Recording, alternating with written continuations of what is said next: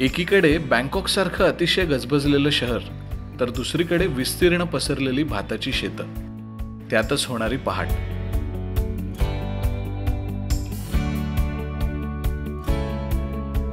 आपल्याकडे एखाद्या गावात जसा दिवस असतो, अगदी तसंच जीवनमान.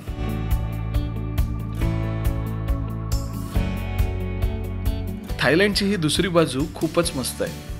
मला तर सतत आपल्या ईशान्येकडच्या राज्यांची आठवण येत होती. थायलंडच्या सफरीतले मेकलॉंग मार्केट, व्हाईट टेम्पल आणि फ्लोटिंग मार्केट आपण आपल्या विदेशी वाटांच्या सिरीजमध्ये आधीच पाहिलंय.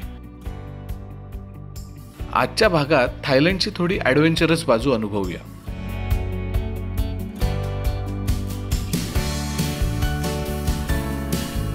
थायलंडला आल्यापासून जवळपास 8व्या दिवसानंतर आमची ॲडव्हेंचर राईड सुरू झाली.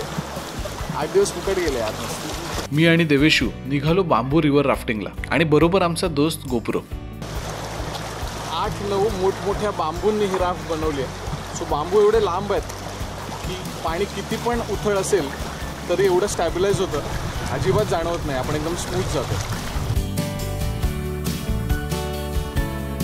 रिव्हर राफ्टिंग म्हटलं की त्याच्या खास होड्या डोळ्यासमोर येतात, पण इथे मात्र 7-8 बांबूंची मिळून बनलेली ही राफ्ट.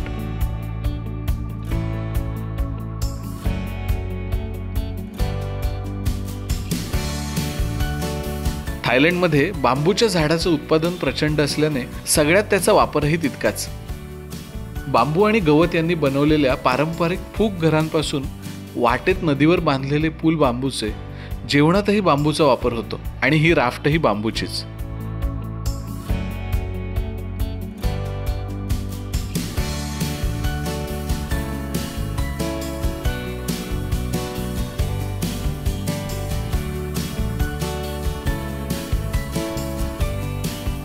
आमचं राफ्टिंग झाल्यानंतर आम्ही ट्रेकला निघालो.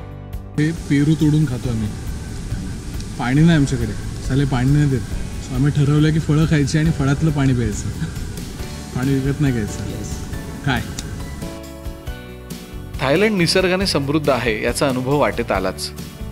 खळाळणारा धबधबा आणि त्याची सतत सोबत करणारं इंद्रधनुष्य, लाजवाब. रंगांचं मस्त कॉम्बिनेशन असलेला साप, वाटेत दिसलेलं गाव, इथल्या घरांचं वेगळेपण म्हणजे ती जमिनीपासून बऱ्यापैकी उंचावर असतात.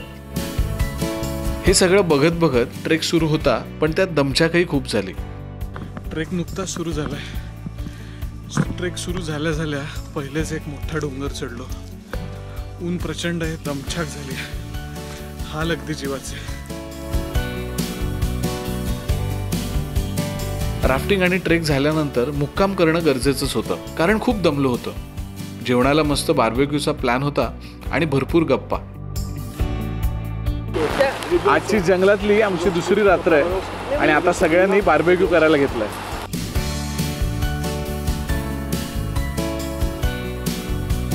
रात्रीच्या जेवणानंतर आम्ही सगळे मिळून एक खेळही खेळलो.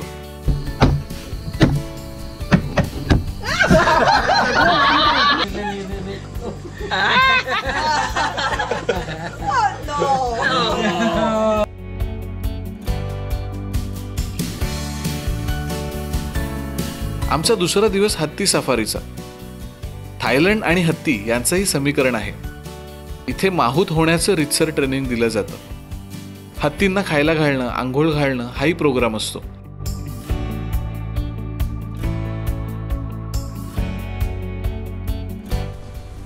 कॅमेरा हातात आणि पाण्यात चाललाय आता. बापरे. तुम्हाला जाणवलंय का, हत्तींवर बसून शूटिंग करणं कमाल कसरतीचं काम आहे, पण मजाही तितकीच.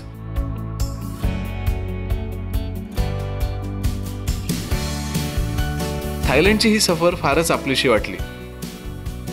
इथली गावं, साधी राहणी असलेली माणसं, गोड हसणारी बच्चे कंपनी,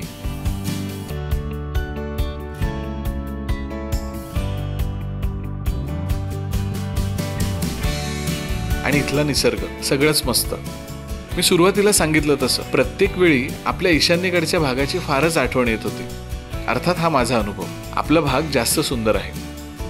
तरी या 3 दिवसांमध्ये आम्हाला दिसलेलं थायलंड आणि आम्ही जी धमाल केली ती तुम्हाला कशी वाटली?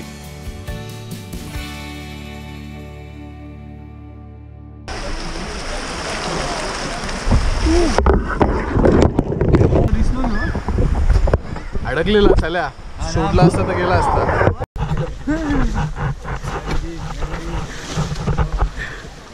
कॅमेरा आहे बाबा.